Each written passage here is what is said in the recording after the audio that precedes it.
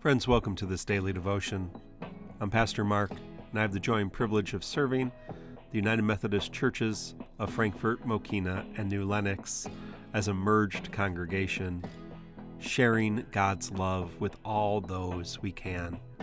I invite you into an attitude of prayer and contemplation as we join together on this journey exploring the divine grace which God avails to all people. He is risen. He is risen indeed. Friends, hear the invocation. Lord, you have promised to meet those who seek your face.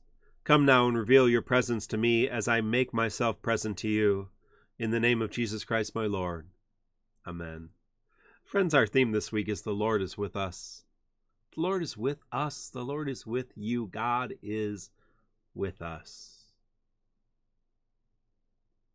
I hope you've lived into that joy a little bit this week. I hope you go into the weekend living into that joy as well. Our theme psalm this week has been Psalm 121. Today we will conclude it. Verse 7 and 8. The Lord will protect you from all evil. God will protect your very life. The Lord will protect you on your journeys, whether going or coming, from now until forever from now. God bless the reading of the psalm. I love this psalm. And again, we talked a little bit about it yesterday, but this idea that what are we being protected from? We're being protected from the things that truly destroy us, truly eat away at our very spirits. And if we can lean on God, if we lean into asking for help and looking towards the hills and reminding ourselves where our help comes from, those terrible, terrible evils won't eat away at us. The fears and the uncertainties, the anxieties won't eat away at us, the doubts. And I'm not saying we won't have those kind of things. Those things pop up, and where does our help come from? Our help comes from the Lord. Do you hear? It's this litany that we repeat. It's this song that we sing. This is a song that pilgrims would sing as they returned to Jerusalem for high holy holidays. This is a litany, a song, a hymn that they would repeat over and over again, a prayer that they would sing. Where does my help come from? My help comes from the Lord. You can almost see a group of people, thousands of years ago, kind of traveling in a caravan towards Jerusalem and singing that as a call and response. I raise my eyes towards the mountains. Where will my help come from? And the people say, my help comes from the Lord, the maker of heaven and earth. And you can see that kind of call and response. Beautiful. Let it live in your heart. Because when it lives in your heart, it becomes who you are. And it can transform you, help you, heal you. Again, our anthology reading today comes from In Search of the Beyond by Carlo Corretto. What exactly is it, this famous eternal life? Jesus himself defined it in the gospel. And eternal life is this, to know you, the one, only true God, and Jesus Christ, whom you have sent. So eternal life is, first and foremost, knowledge. It is a matter of knowing the Father, knowing Jesus, but it is not a question of any external, historical, analogical knowledge which we could more or less imagine, possess perhaps even now. It is rather a question of real, supernatural knowledge, which although it is still surrounded here by the darkness of faith, it is already the same as the knowledge we will have when the veil is torn aside and we see God face to face. It is a question of knowing God as God is, not as God may appear to us or as we may imagine God. This is the heart of the mystery I've tried to describe as the beyond, and which is the key to the secret of the intimacy with God and the substance of contemplative prayer. In giving us eternal life, Jesus gives us that knowledge of the Father, which is already our first experience of living here on earth, the divine life, which is a vital participation here and now in the family of God, and which means that while we remain sons of man, we are the same time sons of God. Jesus is the image of the Father, the center of the universe and our history. Jesus is our salvation, the radiance of God we cannot see, the unquenchable fire and of love, the one for whom the angels sigh, the Holy One of God, the true adorer, the eternal high priest, the Lord of the ages, the glory of God. Jesus is also our brother. As such, he takes his place beside us to teach us the path we must follow to reach the invisible and to make sure that we understand. He translates into visible terms the invisible things he has seen. As a man, he acts as God would act. He introduces us to the ways of the family of God on earth and into the family of man. Powerful words. Powerful words. What is eternal life? John Wesley would describe it as joy. Eternal joy. Carlo is describing it as knowledge, experience, understanding of who God is, of the great beyond, of the divine, of God. And as Christians, we believe that we know God the Father through God the Son, that Jesus showed us in a very visible way the invisible God who for so many years we claimed was beyond us. And as Christians, let's do what he did. Let's, as a Christian, I'm not obsessed with, cherry picking various verses of the Bible and saying this is God's word. I'm obsessed with listening to what Jesus said and watching what he did and hearing what he commanded and doing likewise. Everything else is great. And I need everything else for context, and I need everything else for experience. And there have been so many people smarter and more faithful than me who have written about it and spoke about it and preached about it. And I have all that information too.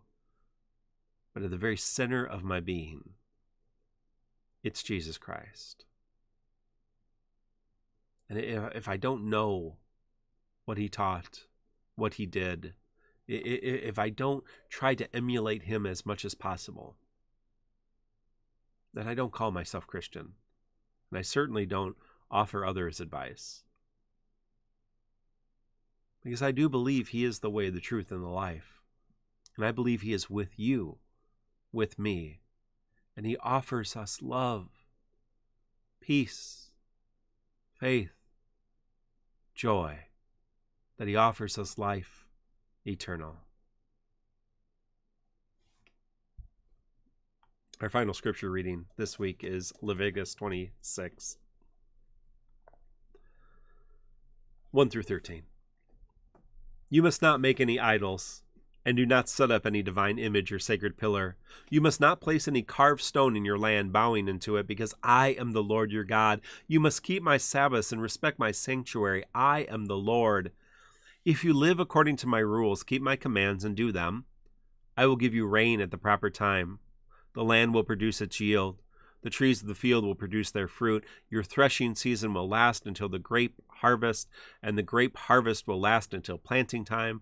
You will eat your fill of food and live securely in your land. I will grant peace in the land, so you can lie down without anyone frightening you. I will remove dangerous animals from the land, and no sword will pass through it. You will chase your enemies, and they will fall before you in battle. 5 of you will chase away 100, 100 will chase away 10,000, and your enemies will fall before you in battle. I will turn my face to you, will make you fruitful and numerous, and I will keep my covenant with you. You will be eating the previous year's harvest when the time has come to clear out and make room for the new one. I will place my dwelling among you. I will not despise you. I will walk around among you. I will be your God. You will be my people. I am the Lord your God, the one who brought you out of Egypt's land, who brought you out of Egypt's slavery. I broke your bonds, made you stand up straight. God bless the reading of the law, the Torah, Moses' sermon here. And certainly in a lot of ways this became true for the Israelites. but as Christians, we believe this became a finality in Jesus Christ. God among us. God with us. Emmanuel, God with us. And through the Holy Spirit, God is still with us. And I believe, there will be a time. I believe in the imagery of a new heaven and a new earth where resurrection will be a reality, a finality. But in the meantime, I believe that God is with us, that he walks with us and talks with us and loves us. And I agree with John Wesley that best of all, God is with us.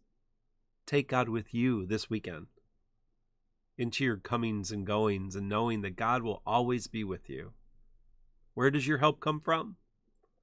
Friends, my help comes from the Lord, and I hope your help does too. On this final day of the week, we reflect on our offerings, how we can serve and give with our time, our talents, and our treasures, how we are called to be an offering in all things we do. Let us reflect in a moment how we may continue to grow in giving and adopt an attitude of gratitude.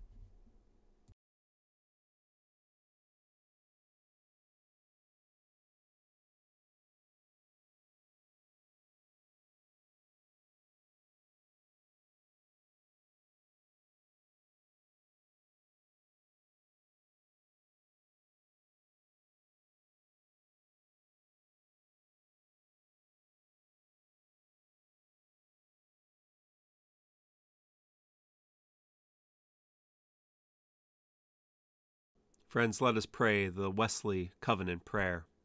I am no longer my own, but thine. Put me to what thou wilt. Rank me with whom thou wilt. Put me to doing. Put me to suffering. Let me be employed by thee, or laid aside for thee. Let me be full. Let me be empty. Let me have all things. Let me have nothing. I freely and heartily yield all things to thy pleasure and disposal. And now, O glorious and blessed God, Father, Son, and Holy Spirit, thou art mine, and I am thine, so be it. And the covenant which I have made on earth, let it be ratified in heaven. Let us pray the prayer that Christ taught us, saying, Our Father, who art in heaven, hallowed be thy name. Thy kingdom come, thy will be done, on earth as it is in heaven. Give us this day our daily bread, and forgive us our trespasses, as we forgive those who trespass against us. And lead us not into temptation, but deliver us from evil. For thine is the kingdom, and the power, and the glory forever. Amen. Friends, I leave you with these words from John Wesley. O Lord, may nothing dwell in my soul, but your pure love alone, till my every thought, word, and act be love.